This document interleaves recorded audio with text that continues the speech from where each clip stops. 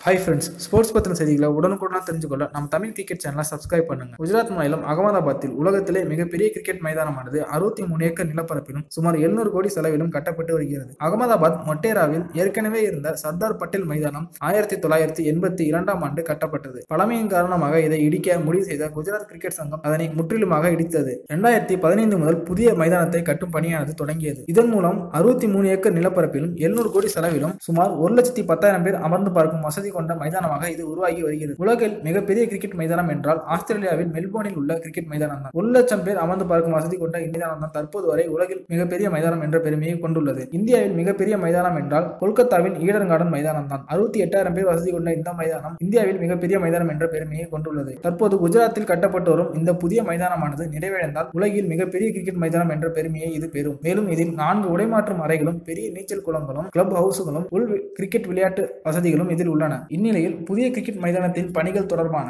படத்தை முதல் முறையாக குஜராத் கிரிக்கெட் சங்கத்தின் துணைத் தலைவரான பரிமல் நத்வானி தனது ட்விட்டர் பக்கத்தில் பதிவிட்டுள்ளார். மேலும் அவர் தனது ட்விட்டர் பதிவில் உலகில் மிகப்பெரிய கிரிக்கெட் மைதானத்தை விட இது பெரிய மைதானமாக உருவாகும் என்றும் குஜராத் கிரிக்கெட் சங்கத்தின் கனவானது விரைவில் நிறைவேற இருக்கிறது என்றும் கூறியுள்ளார். உலகத்திலேயே அதிக கிரிக்கெட் மைதானங்களை கொண்ட நாடு என்ற பெருமையை இந்தியா கொண்டிருந்தாலும் உலகில் மிகப்பெரிய கிரிக்கெட் மைதானத்தை கொண்ட நாடு என்ற பெருமையை ஆஸ்திரேலியா தான் கொண்டிருந்தது. தற்போது அந்த பெருமையானது இந்தியாவுக்கு திரும்ப இருப்பதால் இந்திய கிரிக்கெட் ரசிகர்கள் மகிழ்ச்சியில் ஆழ்ந்துள்ளனர். இந்த செய்தி உங்களுக்கு பிடிச்சிருந்துச்சுன்னா லைக் பண்ணுங்க, ஷேர் பண்ணுங்க. நன்றி.